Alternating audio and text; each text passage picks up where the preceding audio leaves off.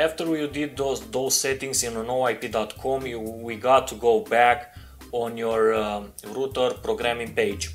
So here you got to put your testing, for example, .no-ip.biz, your password, login password to the noip, and your username. Your username is here in front, on the front of noip, for example, testing, and I put it here. Testing, your password, your whole domain, for example, testing.noip.biz. Okay, enable DDNS and log in.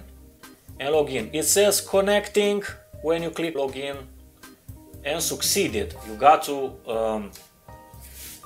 have this message, succeeded. Okay, this is pretty much it in your router's configuration page.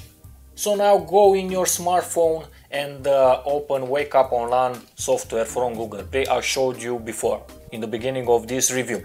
Okay, enter the host name. For example, I showed you the host name testing. I showed you an example, testing.no-ip.com. Put that host name here and your MAC address here. Your MAC address, you can take it from your router's configuration page. You find your MAC address very easily. So now, after you put it, give it more details and put the port 9. I told you about the port. Save it, and now you're ready to go. Close your computer and then turn it on by the smartphone. Please check it and recheck it, because if you don't put a simple number, this won't work. So respect your IP, respect your configuration in the router configuration page, the RMA binding, respect everything we talk about in the router's configuration page. And if this isn't working, try some different drivers, because I saw on a driver that the computer, my PC didn't start it, even I did the configuration correctly. So try a couple of drivers, but try this in the last version if you don't have anything else to do. If you see you did the configuration correctly, as a last resort, if you want, do update of a driver or a downgrade of a driver, because the driver is important, and you will find the driver there where I show you in the device manager. And the number of the driver and the version of the driver, you'll find it there.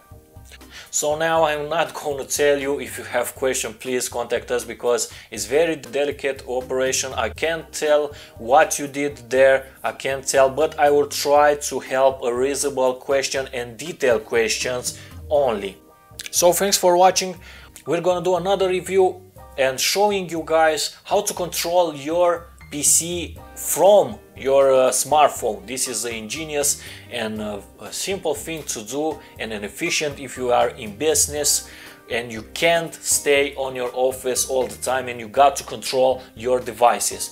You could do this for a PC, for a notebook, or even to control another smartphone. Until then, I hope you paid attention to this tutorial, because it's very important, and I hope that Wake-on-LAN will work to you too. Until then, please subscribe to our channel if you like this video. Please give us a like and watch us for more tutorials or reviews. We are iTechnology Reviews. You got to love technology, because technology is part of our lives. See you guys, bye.